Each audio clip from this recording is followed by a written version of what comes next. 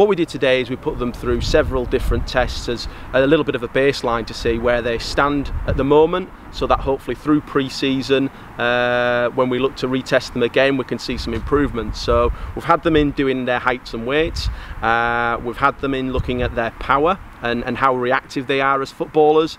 We've also done some muscle strength testing, and particularly around the muscles that frequently get injured and that frequently underpin performance, such as hip and groin, quads and hamstrings. On the pitch wise, we've done some tests of speed and acceleration over 5, 10, 20 and 40 metres. We've done a change of direction test called a 505, which is a 180 change of direction, so it's quite intense for them to do, to look at their left and their right.